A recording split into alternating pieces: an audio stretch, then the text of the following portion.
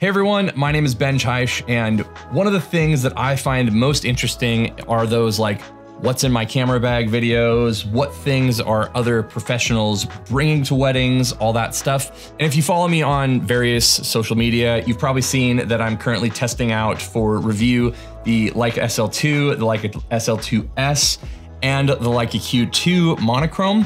I think it actually worked pretty well, and so I wanted to share both what's in my camera bag along with just all of the stuff that's in there and all of the little knickknacks and things that help my day run a little bit more smoothly. And then also just, figuring out like, what am I actually bringing? What does a Leica kit look like for a wedding photographer? So we'll jump in and see all the stuff I brought. And while this video definitely isn't sponsored, a few of the things that I'm gonna be showing are not necessarily sponsored things at all, but they are things that companies have gifted to me. But obviously I'm actually using them as part of my kit in real world use, not part of some sponsored gig. Know that the Leica SL2, Leica the SL2S, the monochrome, all of those things are loaned to me from KEH Camera, so thank you to them. I'm definitely doing a review on all of those things soon, but as part of the whole review process, obviously I wanted to put it into real world use. I'll definitely link all of those things below in order, and I'll try to make chapter markers for each section in terms of like bags and lenses and lighting and all that good stuff. If you're interested, you can check out that in the description below, as well as the little bar thing here on the bottom of the screen. This is the Nomadic Peter McKinnon bag, but this bag is obviously enormous and fits all of the things that I need in a very amazing way. And it's pretty well built and, is just kind of everything I was looking for in a camera backpack. I'll probably do a more long-term review now that I've had it all summer and I've used it on lots of trips, but that is that bag. And then the new Holdfast Quiver bag is my new favorite. I know I reviewed the other Romographer bag, I believe it's called or something, but for traveling when I'm flying somewhere, being able to pack this bag up because it's so small and I can just fold it up and put it in my suitcase or in this bag has been clutch. And then,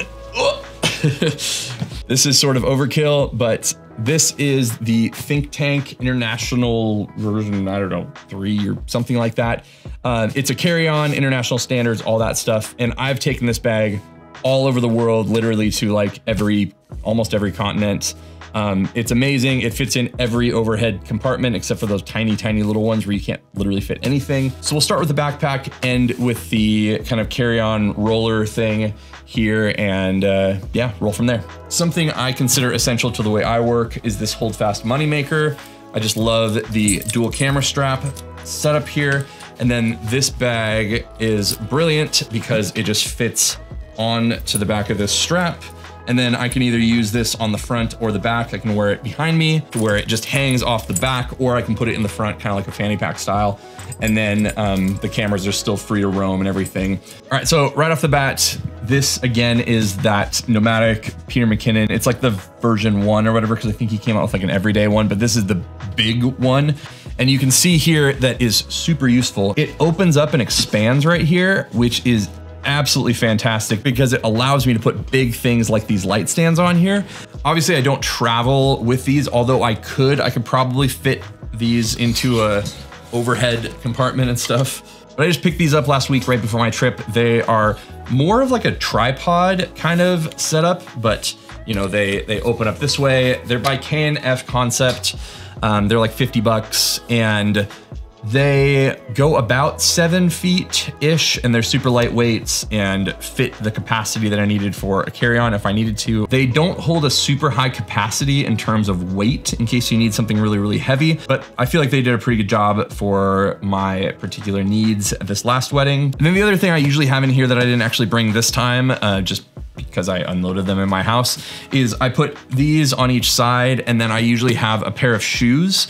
And this is like the biggest wedding pro tip that I can give outside of like the normal things that you would always hear. But if you are shooting for hours and hours on end, I don't care how comfortable your shoes are, your feet are gonna get tired, they're gonna hurt. And one of the things that I learned, this sounds so pretentious, but I learned when I was trekking in the Himalayas was we would stop every few hours and we would change our socks.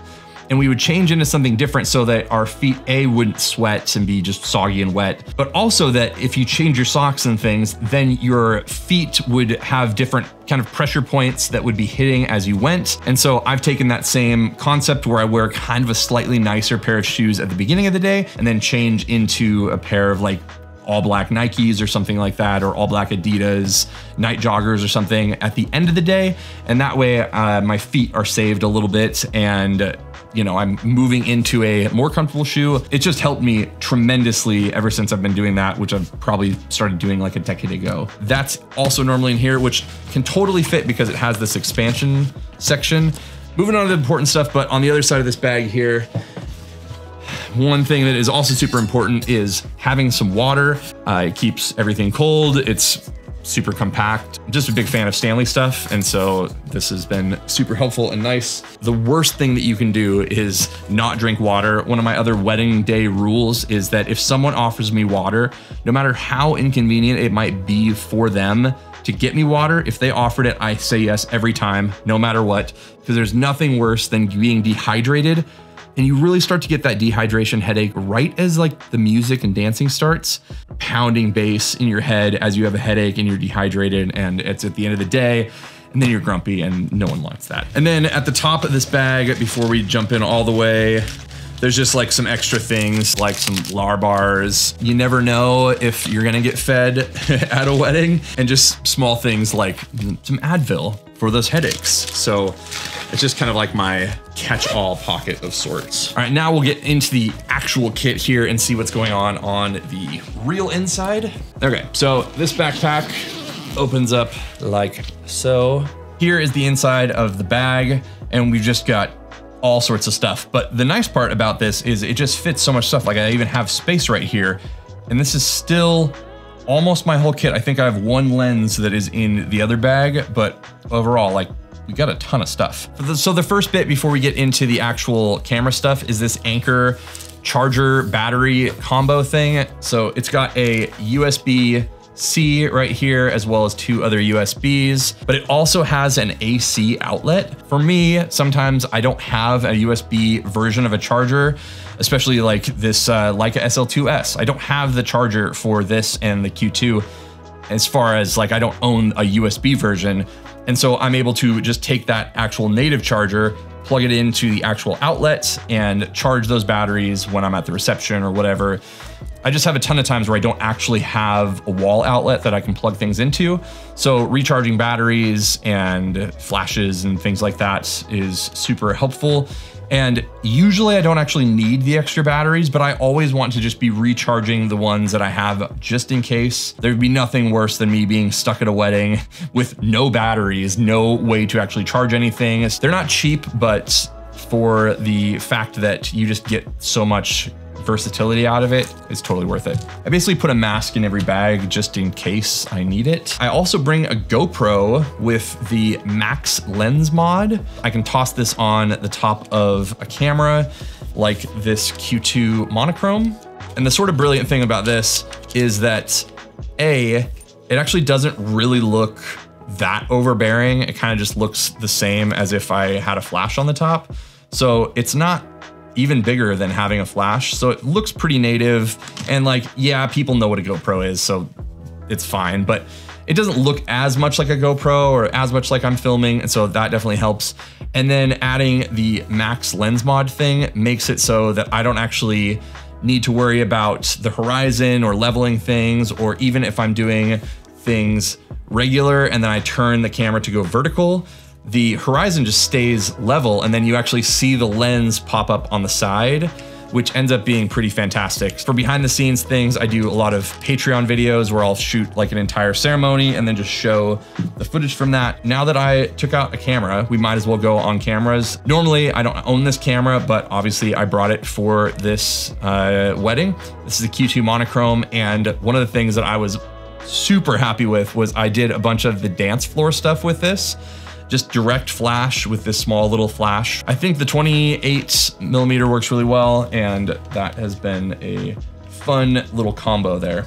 This is the Leica SL2S, and there was a lot of things that I absolutely loved about it, and things that I wasn't as happy about, but this camera paired with this lens, for the vast majority of people, this particular combo is probably the best wedding kind of kit that Leica has to offer. It has incredible low light. This lens is just absolutely unbelievable. The 50 Apo Summicron. Lots to love about this, a few things not to love, and we'll definitely hit that stuff in the full review. But the Leica SL2S was a super fun camera to have. And then the good old Leica M10s. These are the cameras that I bring to every wedding. I might bring the GFX or some Fujifilm stuff or the Canon R6 or all these Hasselblad cameras I've tried or some film cameras. But this M10 as well as this M10 are just like the cameras that I bring to every wedding, no matter what, every elopement, no matter what. These are just like my kit. I always have these two on me at all times. And then they pair with this Leica 50mm Summilux. So the silver goes with the silver body. On our black camera, we roll with the 28 Summicron. Having a kit that just is really, really small and also I think just looks awesome. I always get a lot of comments about the cameras and how cool they look. This is like the kit. So if I don't have anything else, this is the only stuff that no matter what, these 4 items, these 2 cameras, these 2 lenses are with me at every wedding, no matter what. And I've been super, super happy with that setup. I'll also say attached to the Q2 monochrome is a strap that Todd from Clever Supply Co. made just as like kind of a tester. So it's a little bit thinner of the leather, but it's their basic adjustable strap, which has that Peak Design hardware, which all of these cameras have. So typically there's one of these cameras around my neck, and then these 2 are on the holdfast strap, which always has worked out well for me. And then the other lens that I actually didn't use at all and haven't really used that much this season, unfortunately, is this Zeiss 35 1.4. If you follow the channel, I've done like a full review on this and talked about how incredible it is. It's just that I've moved kind of away from the 35mm focal length lately. And so it is definitely in there as a backup, or if I decide that I need a 35 for something, that's kind of where I go.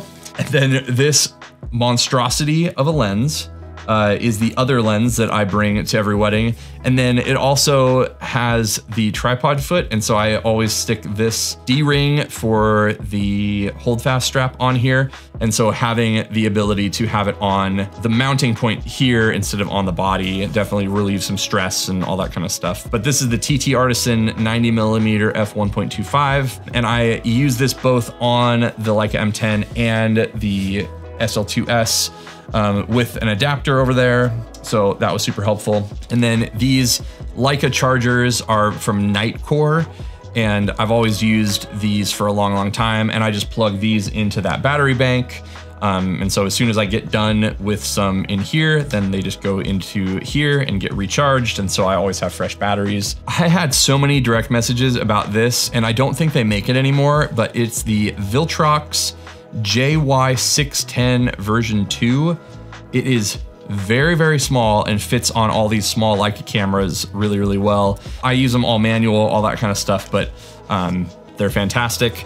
And then the other one is the Godox TT350C. This just gives me a little bit more flexibility in case I want to bounce flash a little bit more. It gives me a little bit more power, slightly faster recycle times. It's still a much smaller speed light than your typical one, but I've definitely been using this one as kind of my main flash, and then this one sort of as like a backup or on a secondary camera. And then in here, we just have the most random stuff like extra batteries. One of the things that came with this Nomadic bag was this battery holder. These fit the Leica batteries really well, the Fujifilm batteries really well, the Canon batteries really well. The GFX batteries are too thick. But I believe the Leica SL2S batteries would fit well. Yep. So that fits in there as well. So these are the Leica SLQ new batteries. These are the M10 batteries. So it just is easy to toss in a bag, and then I don't worry about it falling out or anything like that. So those are the contents of this bag. So we'll kind of repack slightly and move on to the lighting bag, which is something completely new for me, but has been pretty exciting for a lot of reasons that we will get into in a sec. All right, and then this is that think tank bag that I've used for years and years and years. And I was trying to get away from like having a roller bag and trying to make my system lightweight, and I achieved that. But then as soon as I did, I realized like there's actually things I'm missing in this kit. And one of the things that I've been waiting for a long time is specifically this Aperture LS60X. It is a 60 watt bicolor light that is absolutely fantastic. It's built really well. And it actually has a legitimate like focusable lens with spherical elements. You can change the beam angle. So as I turn this, I think the actual light itself moves, and then combining that with their little set of barn doors. So you stick these little barn doors on the front of the light, and then you can literally just figure out where you want the light to go and not to go. And this was fantastic. It enabled me to just like focus the light in right here and then move these in and out to just kind of block out where I actually want it to be and where I didn't want it to be. And it was amazing. And then there's another light in here that I'm gonna purposely leave this out of focus because I'm doing a review on it soon and it's not actually out yet. And then the final lens in here, I don't know why it ended up in this bag, but it did, is the Voigtlander 21 Ultron. This is the lens that I use for a lot of like scene setting things and a lot of kind of like end of the night establishing shots. And I use it for all of like the party dancing stuff at the end. I just zone focus, and I have a whole video on that lens. So if you are interested, you can check it out. And then kind of like one of the more splurge purchases of the year for me was this Peak Design tripod. I hate tripods. I think they're stupid. I think they're dumb. I think they take up space, and I don't use them. This is the first tripod that I've actually wanted to use and actually have used. I can put it on the side of the backpack, or I can just stick it in here. Fits really well and is honestly just a fantastic option. So thanks so much for watching. Let me know if you have any questions. If you've made it this far, leave your favorite emoji, maybe like the camera emoji or something like that in the comments, because I'm always interested, because this is probably gonna be a super long video. There's a ton of these that I have done videos on already if you're interested, and then a ton of these that I will be doing videos on in the coming future here. So subscribe if you aren't already, and I will see you all on the next one.